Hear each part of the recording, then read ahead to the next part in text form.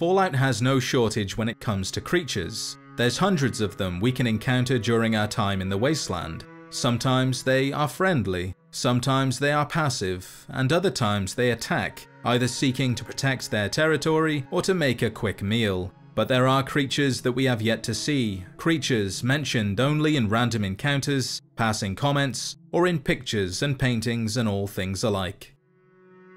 In Fallout New Vegas during the Honest Hearts DLC, you can find a terminal inside Two Skies Cave that belongs to Randall Clark.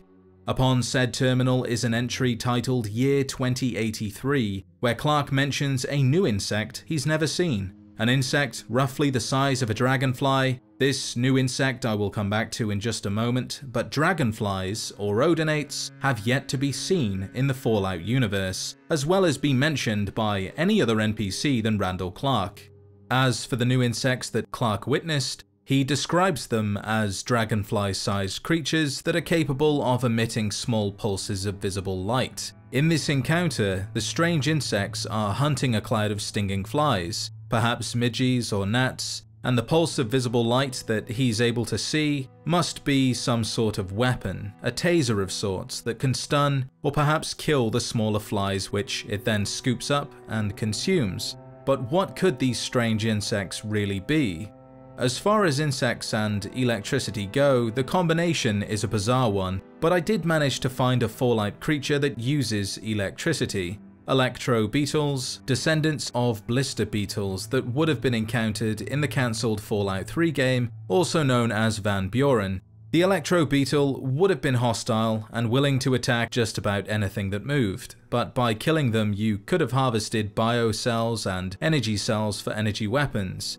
The reason for their unique ability is due to the Great War, specifically the EMP blasts, which eventually manifested electrical powers within their genetic code, allowing the beetles to shock their prey with electric bites, which does sound similar to what Clark saw, but their size is much greater than a dragonfly. Other than the electro beetle, I found no other insect that uses electricity, but I did find two real-life examples. The first is the bee, an insect that can sense electric fields, as flowers that are often visited can experience a change in electric charge, a change that the bees can detect and therefore know if a specific flower is worth visiting or not. And the second is the hornet, specifically the oriental hornet, an insect that can convert the sun into usable energy, with pigment in the yellow sections of their exoskeleton trapping light and the pigment in the brown sections converting that light into energy. So far, the oriental hornet is the only known insect that can do this, but as to why they do this, that is up for interpretation. The most common theory is the energy is used to regulate their body temperature, while other theories suggest the energy is used to dig or to give their wing muscles a quick energy burst. And perhaps this is what the strange insects that Clark saw were doing, although instead of using the energy to regulate temperature or dig or increase speed, they're using it for hunting, powering an electric bite similar to electro beetles. But as to what these strange insects actually are, I think the giveaway is in how Clark describes their eating habits, where he writes the insects scoop up and consume their prey. Insects have 4 distinct ways of eating food: chewing, lapping, siphoning, and sucking. Of those 4, I would say lapping is the closest to scooping, and this style of eating is done by the maxilla and the labium. In short, these mouthparts work together to masticate or chew food. However, the role of the labium in some insects can be adapted for special functions, and the one I'm going to draw particular attention to can be found in the jaws of odonates or dragonflies. In these insects, the labium folds neatly beneath the head and thorax, but can be flicked out to snatch up or scoop up prey back to the mouthparts for chewing. My guess is these strange insects that Clark saw are mutated dragonflies. As for their ability to zap, that could be explained in one of 2 ways. Either it is similar to electro beetles, inherited from the Great War through EMP blasts, which Clark did experience several times in the beginning, or it could be the result of radiation, which has given them the ability to convert the sun into usable energy, specifically an electric bite. But since the creature is mentioned only, We have no way of knowing what they actually are, or if they can create or convert energy similar to electro beetles or the oriental hornet. Speaking of hornets, they too have yet to make a physical appearance, but they are mentioned in the Wasteland holotape minigame as Apocalypse Hornets. Described as grossly oversized insects, Apocalypse Hornets are some of the most fearsome enemies in the Wastes, but that's only the mutated versions. As for ordinary hornets unaffected by the Great War, they too have yet to make a physical appearance, but they are mentioned briefly in Fallout New Vegas during the Dead Money DLC by Vera Keys on the holotape titled Vera Keys Audition. Would you stop? Such a kidder. This is Vera Keys auditioning for Love Sets Sail. God, this script. Don't get me wrong, I'm happy to have the... Is that a plane overhead? Those bombers are nothing but big hornets buzzing around the sky these days. Is it gone? Alright. In Fallout 4, the oceanological instructor has a lot of creatures to talk about and facts to go along with them. Some of those creatures are mentioned only, such as the gooey duck, said to be the world's largest burrowing clam, which can live to 150 years. There's also phytoplankton, hundreds of thousands of which could fit into a single mouthful of sea water, so perhaps they are in fact in the game, and they're just so small we cannot see them. And then there's starfish. When bifurcated, some starfish can regenerate into two separate and independent starfish. While these creatures have yet to be seen, some of them could appear in a unique and interesting way. Giant rad starfish, for example, that latch on and slowly digest parts of the player. Maybe they could be knocked off but split apart when damaged, and if given enough time they could regenerate into multiple enemies. In Fallout 76, while securing the Pioneer Scout Challenge badges, several mentioned-only creatures appear during the entomologist exam, the questions of which aren't important, but the creatures in alphabetical order are as follows. Butterflies, also mentioned by Catherine Swan, who says she sometimes gets a queasy feeling when thinking about abductions, like she's eaten a pot of butterflies. I believe this is a reference to the Mariposa military base in Fallout 1 and 2, as Mariposa is Spanish for butterfly, and the base was home to the super mutants, who were known for abducting countless humans and dipping them into FEV to expand the Master's army. Cicadas, fleas, also mentioned by Abigail Poole during an email concerning Grafton Steel and pollution, comparing the workers rioting to be as thick as fleas on a dog's back.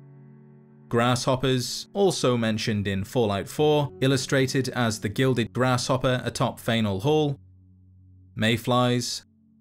Scarab beetles, including dung beetles and ladybugs. Silkworms. Spiders, also mentioned during the Wasteland holotape minigame as giant, horrendous creatures having 6 eyes instead of 8, with boils all over their bodies. Spiders also appear on a pre-war poster warning people to be vigilant as communism is coming. And lastly, weevils. That is a lot of mentioned-only creatures. While we don't have fleas, grasshoppers, or butterflies, we do have ticks, crickets, and moths, which are similar. By adding both to the game, I don't think it would have made that much difference in terms of gameplay, but I would like to see giant spiders, with NPCs still very much alive, glued to the giant webs, stored as food, and they can either be rescued for a small reward or looted for a larger one, depending on how good or evil you're wanting to be. We've already heard of Catherine Swan, who mentioned butterflies, but she also mentions another mentioned-only creature during a conversation about the Flatwoods monster, and that is the octopus. There is one tale that caught my interest. A story about flashing lights, floating octopi, and, curiously, the smell of hot dogs. Naturally, what some have described as a round octopus-like head, I believe to be a space helmet, which of course only leads to more questions. Originally, there was going to be a massive sentient octopus in Fallout 4, somewhere inside a Bioshock-themed vault that was ultimately cut from the final version of the game. But the quest titled 20 Leagues Under the Sea, referencing the novel by Jules Verne, 20,000 Leagues Under the Sea, would have seen the sole survivor heading off into the North Atlantic Ocean towards Vault 120. This would have been possible thanks to General Zhao, the captain of the Yangtze, and his pre-war nuclear submarine. Once inside the vault, James, a vault dweller from Vault 120, would have guided the sole survivor through the vault, similar to how Atlas does for Jack in Bioshock 1. As for the octopus, there seems to be a section of the vault called the Vaulted Chamber, an area with large pipes descending from the ceiling into a pool in which the octopus were stored. While the area is unfinished, placeholders do exist, and one of them reads MS-03 placeholder Overseer 001, suggesting the Overseer would have confronted the sole survivor with a giant octopus in the background. Or better yet, the Overseer was the giant octopus. In Fallout 76, Scout Leader Jaggy mentions both slugs and snails during a joke, something along the lines of, "What's the only difference between a slug and a snail? Why the shell, of course." I couldn't find any other mention of snails, but I did find one for slugs during the design documents for Van Buren as giant slugs that were able to move surprisingly fast for their gigantic size. The prisoner, the would-be title of the playable character, would have been attacked by them in the fields at Twin Mother's village, and also inside mystery caves where an entire colony of them could be found. It would have been possible to destroy this colony and remove the giant slugs from the fields, enabling the villagers at Twin Mothers to safely harvest their crops. And these giant slugs aren't the only creatures mentioned in the design documents that have yet to make an appearance. There's also centipedes. It is unknown how they would have been affected by the Great War. In terms of their physiology, they appear to have remained largely unaffected, but they would have come in one of three colours: red, blue, or green. Giant centipedes are also mentioned in the Wasteland holotape minigame as hairy, leggy insects with huge pincers and 4 fangs. Oddly enough, despite them deriving from normal centipedes, they no longer have 30 legs, but 8. And even though they have a terrifying and grotesque appearance, they are one of the weakest enemies in the Pip-Boy game. Hopefully, if they ever rear their ugly heads in the flesh, they prove to be a little more challenging than their digital counterparts. And speaking of a challenge, Desert Stalkers, the giant mutated versions of the antlion, predators unique to the Sonoran Desert, would have been just that. Desert Stalkers attack by burrowing up from the ground, quickly emerging and latching onto their prey with razor-sharp mandibles, before dragging them into the earth to be devoured.